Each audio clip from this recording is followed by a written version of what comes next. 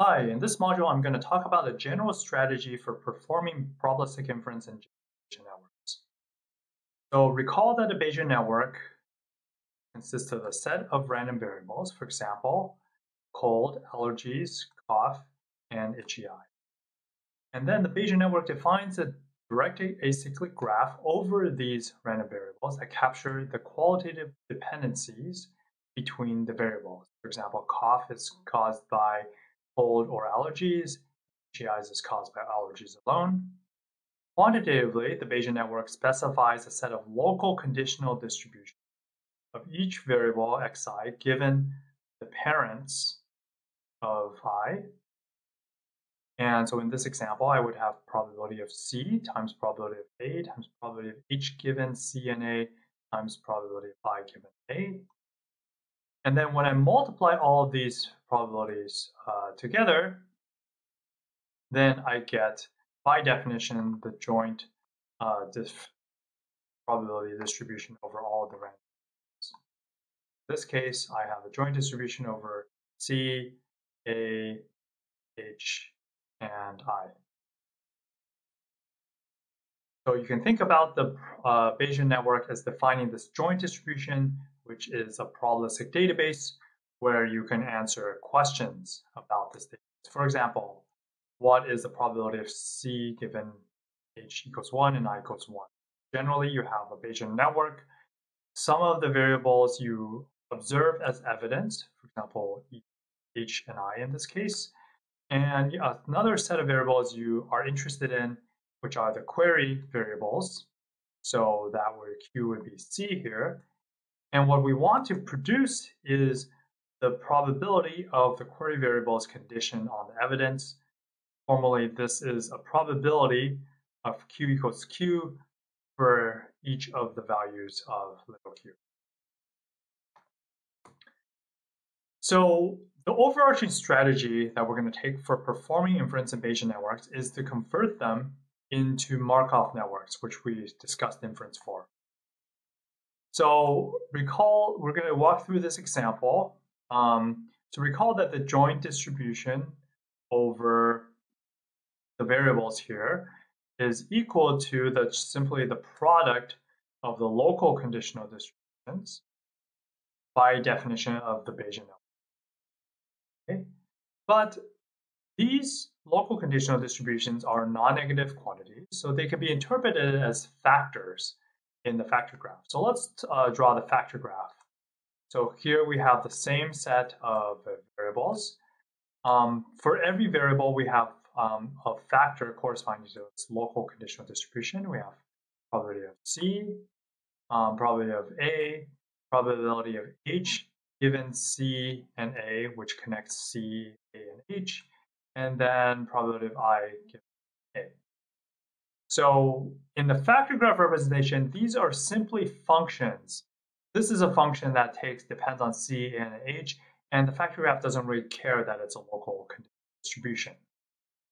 So now remember, in a Markov network, we take a factor graph and we multiply all the factors together and we divide by the normalization constant to get the product to sum to 1. But notice that in this case that the normalization constant is exactly 1 because we had this equality from the definition of the Bayesian network. So Z has to be 1 in this case. So the Bayesian network is just a Markov network with a normalization constant 1. And that means we can take any Bayesian network and reinterpret it as a Markov network and answer all sorts of marginal queries. For example, we can ask for the probability of A, we can ask for the probability of H, and so on.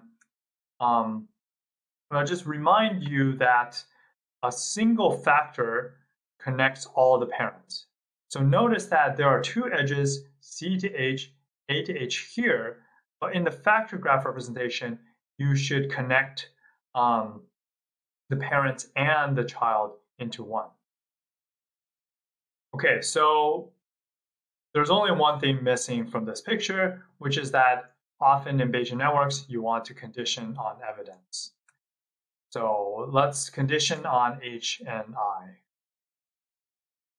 To do this, we're going to define a Markov network over the non-conditioned variables.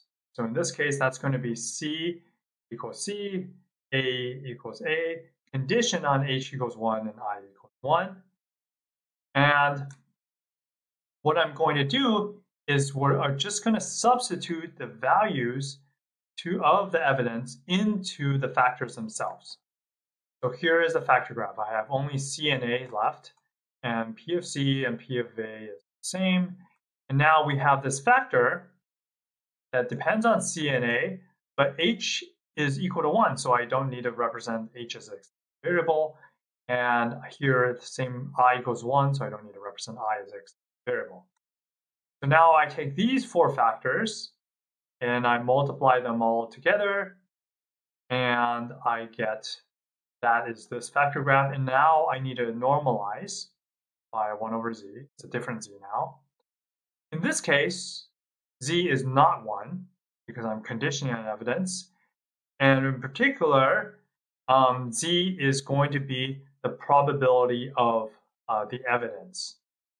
And you can see this because this is a this is a conditional distribution, and conditional distribution is equal to the joint distribution divided by the marginal of the thing that you're conditioning on. So z has to be equal to the marginal of the evidence.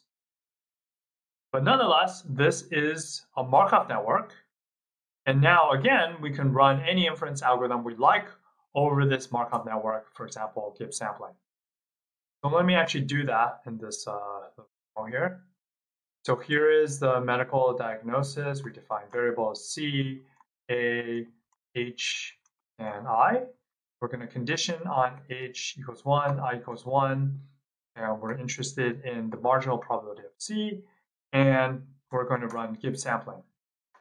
So Gibbs sampling, remember, is going to take arbitrary factor graph or Markov network, and it's going to go through an assignment and reassign each variable one at a time, and it's going to accumulate these counts. So let me speed this up a little bit and say I'm going to do 1,000 steps at a time. And now you can see that these counts should converge to the right. It's about 0.13, should converge to the right probability of C condition on H and I. So then we're kind of done. We have a Bayesian network, we condition on evidence, we form this reduced factor graph or Markov network, and then we just run Gibbs sampling. So in some sense, we are done, but I want to push this a little bit further and show how we can leverage the structure of Bayesian networks to optimize things. So let's take another example where we're now conditioning on H. Okay, so we're conditioning on H, so let's go through the motions here. We're going to define a Markov network on the variables that we didn't condition on H equals 1, and that's going to be equal to just the product of all the local conditional distributions where we've substituted now H equals 1, and now the normalization constant is the probability of the evidence. And now I can ask the question, what is the probability of C equals 1 given H equals 1? This is something that I can just go and compute using Gibbs sampling. But the question is, can we reduce the Markov network before running inference? Because if we can get the Markov network to be a little bit smaller, then hopefully inference can be a bit faster. So the answer is yes. And we're going to show this by doing a little bit of algebra here. So here is this Bayesian network again, where I've conditioned on H. So now let me compute the marginal distribution where I've marginalized out I. So here I don't have I anymore.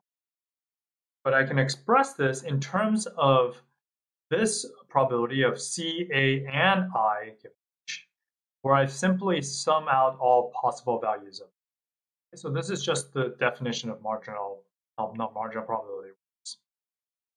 So now I can, using the definition of the Bayesian network, I can rewrite the joint distribution in terms of local conditional distribution.